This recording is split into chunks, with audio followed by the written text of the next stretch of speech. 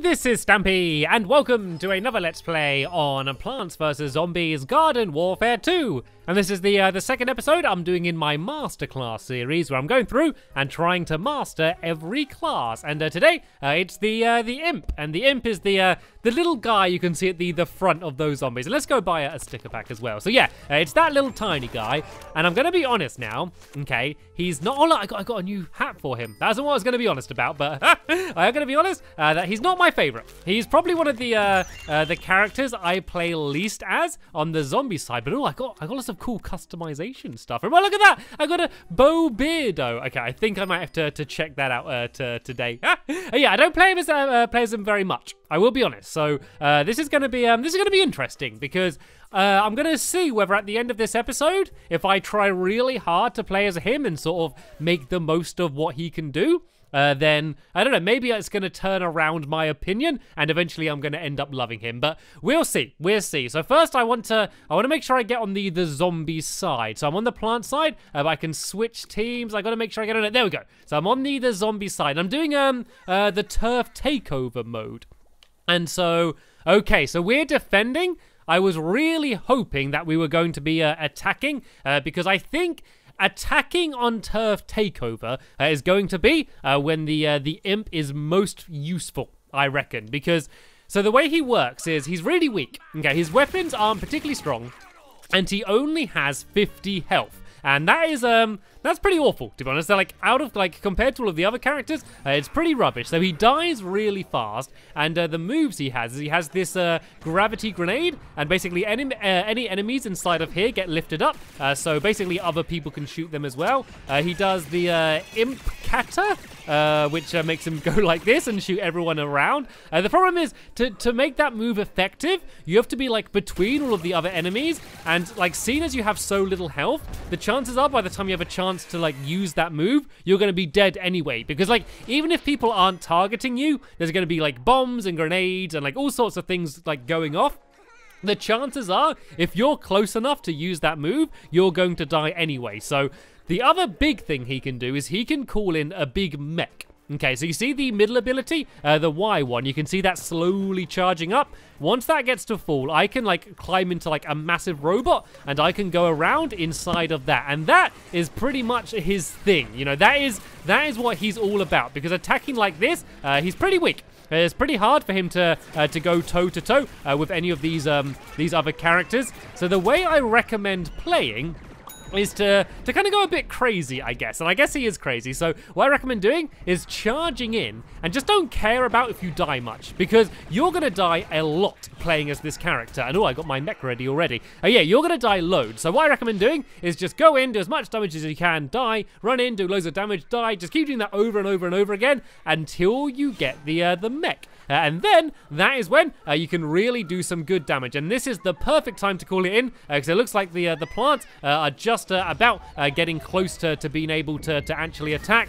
So it's all about timing. You don't want to get the mech and call it in immediately if you don't think it's like a good time to use it. You don't have to use it straight away. You can save it for a little bit. Like, you don't want to like save it for the entire game, because like obviously once you've used it, you're going to be starting it like the timer going for getting your next one. So you don't want to waste it. You also don't need to like charge in completely gun-ho when you have the mech. You can kind of hang back a little bit, like I'm doing here, and take people off at range. Your health doesn't go back up. And you can see that I have a battery power, so that means that like after that's gone down, like the mech time is over. So if you are too defensive, then you're just going to waste your time. So I recommend that, like, if you're just about to run out of battery, you know, just charge in anyway and just do as much damage as you can. But the reason why I recommended using this guy when you're attacking is because it's great for like, oh no, look, your health does go up. I thought you did health. I guess your health. Oh, there's a healing thing here. There's like, oh, there's a little healing fountain. Okay, so that does heal mechs. Oh, okay, so look, here we go. I'm learning stuff already. So that means that if you had like the healing scientist or something and a mech together, that would be so unbelievably destructive, wouldn't it? Like, imagine that together. Like a mech being constantly healed, you could do some really good damage. So I think that would be best when you know when you're kind of just stuck and you just can't get any room.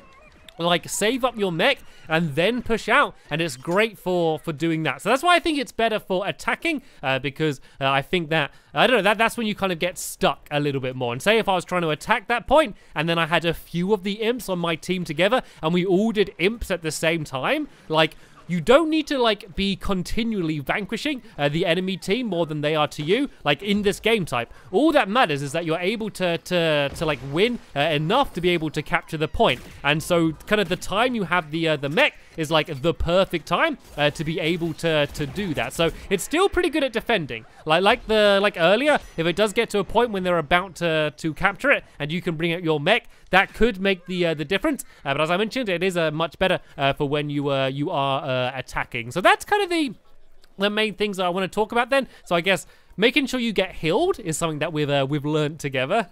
Having mechs running together, like if you're playing with a few of your friends and like you all be imps and like we all get your mechs together, like there's not much the enemy team can do about that. Like, they're not indestructible. So I guess what I can talk about is, like, what to do against the imp. Because a lot of the times, like, I'll see, like, an imp with, like, a mech coming around the corner, and I'll be like, oh, no, there's, like, a mech, run away. But don't do that. Like, attack it. You know, even if you don't kill it, you kind of all need to, like, shoot it as a team in order to be able to try and take it out. So they're not invincible. You can take them out if everyone shoots as a team. So what I recommend doing is kind of, like, staying back from them.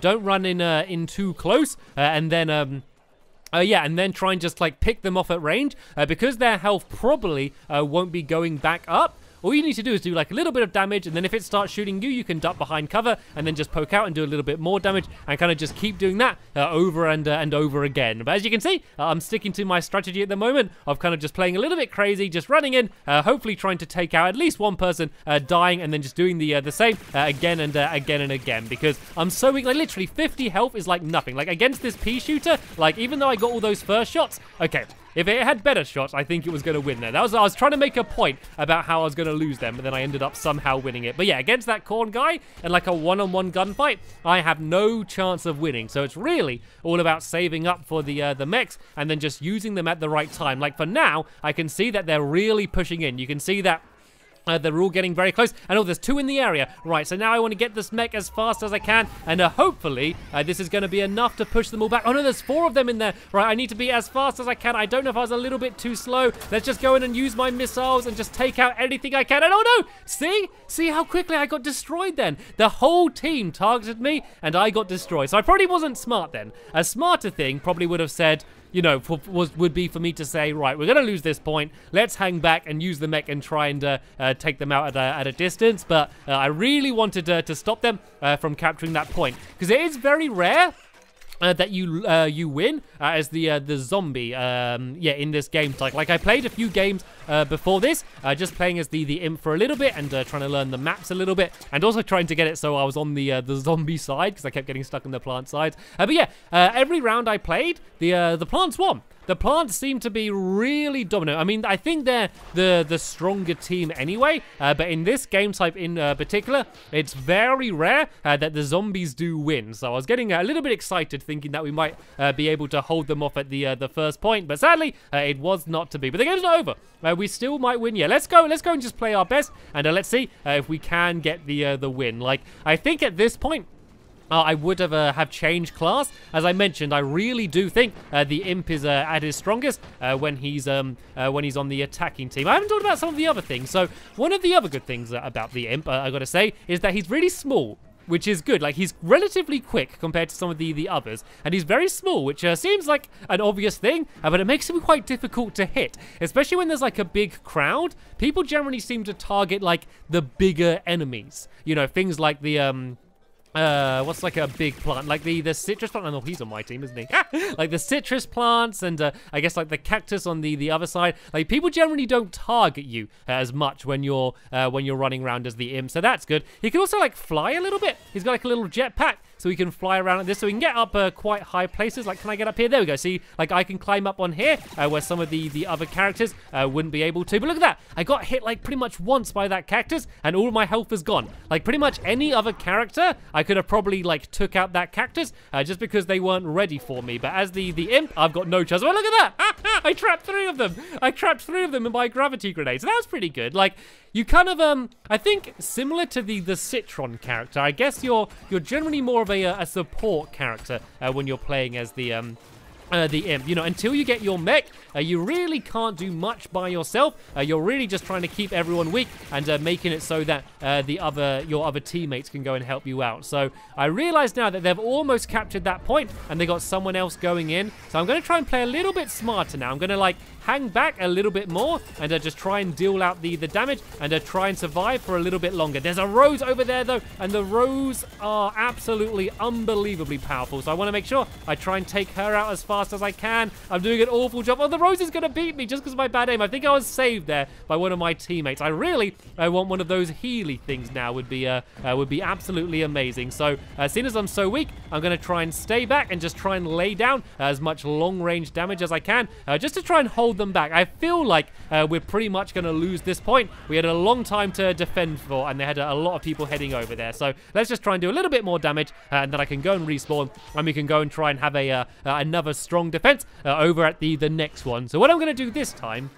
is I'm really going to save the mech up. I'm going to really... oh, what's going on here? Oh, hello. Hello, sir. Calm down. Yeah, I'm going to really save it. Oh, there's giant flies and stuff here. I really want time just to go and look around these levels. There's just so much interesting stuff everywhere. I really want time to look it up. Anyway, as I was saying... oh, that's an enemy there. Yeah, as I was saying, I really want time to... yeah, what I'm going to do is I'm going to time the mech. So I'm going to save it for when I feel like we really, really need it. Because at the moment, I've been kind of doing what I said you shouldn't do. And every time it's available, I'm like, oh, I got it. And then I try and spawn it in immediately. And something that I should point out, just in case you didn't realize, is that it doesn't matter about dying so much. Like, when you die, like, the cooldown period for the mech carries on going. Which means that, like... it doesn't matter about staying alive for like a long period of time. All that matters is like you just don't switch away from this character. And look, did you see those bats and chickens and things? I don't think I've played this level before. I've only really played this level from what I played like today, just now, and then the games I played with Squid and Martin. I really haven't spent much time in it, so it's kind of cool to see some of these levels. All right, let's do a gravity grenade in there and try and get some damage. I think I'm hurt by like some area of effect thing. So it's quite tricky because he's so weak. It makes you want to like hang back and do damage at range, but his weapons aren't that good at range. You really need to try and not fall in the water, but you kind of really need to like tap fire them. Because like they really spread, and by that I mean like the more you shoot, like the less accurate you get. But if you tap like that, you can be more accurate, and also you need to reload quite regularly. So it's also kind of good to time your reloads to make sure you're doing them at a good time. But the only problem with doing the tap attacks is that you don't do much damage, and so you're shooting a lot slower when you're tapping. And as you can see, each shot only does 3 damage, which for the rate that he fires really isn't all that good. You can see just how quickly I'm taking out, especially from all of the evil roses. So, oh, I'm getting healed though. There we go, I'm getting healed up. Oh no, there's a Rose right here though. This is going to be a dangerous respawn. I tried to just get a gravity grenade down straight away. No, there we go. I was able to finally take someone out. They are really pushing in heavy now. So I think this is going to be the perfect time for me to bring out the mech. I don't have much health, so I can... oh no, it didn't do it. Okay, let's go and stand a little bit away from the rock. I can see plants moving in as I speak. Right, there we go. There's a... oh no, that's not a plant. So let's just go and try and push these guys back a little bit. Like, if you get a good run with this mech, you can deal some amazing damage. And there's all sorts of different types as well. Like, I'm mainly in this series just going to be using all of the default characters, because then that way I know that I'm going to be using a character that you have as well. But there's all different types of mechs, so kind of experiment with any ones that you've got unlocked and just see which works better to your play style. They're generally pretty balanced. There's not normally like one which is way stronger than the others, but if you like hanging back maybe quite a lot, then maybe it's a good idea to do one with a long-range gun, or if you like charging in, there's some that have some like really powerful melee damage. So yeah, make sure you pick the mech which is right for you. And there's a whole load of plants pushing in now. And oh no, I just had my missile go up. But those roses, like 1v1 against a rose, the rose has an okay chance of winning because they are so unbelievably powerful. And I'm actually going to be doing the next masterclass episode on the rose, and I am really looking forward to that because then I'm going to get a chance to really show off what I can actually do when I'm playing a character that I really like playing as. I will be honest, the imp hasn't grown on me. Like, there's times when I'm in a mech and I get like a good position and I'm destroying and I'm like, this is the best thing in the world. But in general, I just feel too weak. I just feel like going one-on-one against any of the plants, I just feel like I'm really not going to be able to win. And I think the way I play is I really like flanking. You see that I don't often run straight to my teammates. I kind of see where everyone else is fighting, and then I try and like sneak around and try and get behind the enemies if I can, and try and surprise them. And I feel like this isn't a good character for that. And so what I recommend playing this character. One, if you just think he's fun and you're enjoying playing as him, and also if you really like the mechs and like that's the best way